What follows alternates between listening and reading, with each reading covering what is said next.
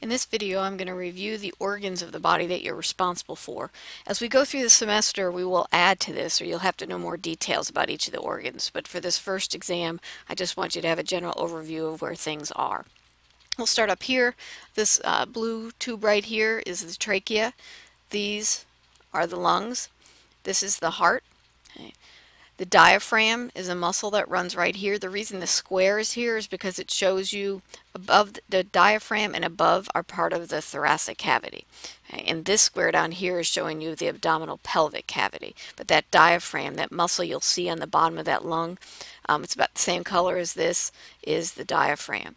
Here we have the liver, and here is the gallbladder. This is the stomach. This structure here is the small intestine, all of this tan. F right here is the large intestine, and again we'll learn more individual parts of it later on. So again, trachea, lungs, heart, diaphragm. Everything in here in the box is above the diaphragm as part of the thoracic cavity. Liver, gallbladder, stomach, small intestine, and F is the large intestine, and everything below the diaphragm in here is part of the abdominal pelvic cavity. Now, taking all those organs out, and we're looking at the lower portion, we see the kidneys, the adrenal gland, the ureters, there's one here and one here, and then this is the bladder. What you see here is part of the small intestine, the beginning, which will have a separate name later on, but for now it's just small intestine.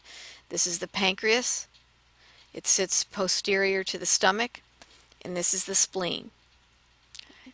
So we have the kidneys. You can see this one's posterior, you can't see it very well. On top of the kidneys we have the adrenal glands, small intestine, ureters, here and here, and bladder. And up here is the spleen and the pancreas. Now we look up higher, and here you see the trachea again. Here you see parts of the lung, but posterior to the trachea is the esophagus, which will lead down to the stomach. So you have to see that, you have to take out the heart. Up here, again, you see the trachea, but up here you see a little gland, and that's called the thyroid gland. It's a butterfly shape. It's pretty high up. So again, the trachea is here, and this is the thyroid gland. Now, looking at the reproductive organs, looking at the male, okay, this is the scrotum. Within the scrotum are the testes, and then this is the penis. Again, scrotum is the sac, in the sac is the testes, and then the penis. Over here with the female, this is the bladder. Okay.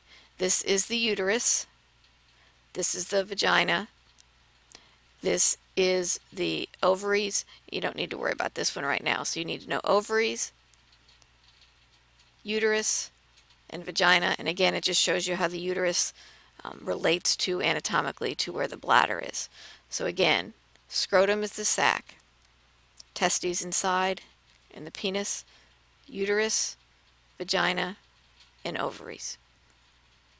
So again, go over that, make sure you take the practice test and review. You can also listen to the podcast, the audio podcast, to help you learn these organs.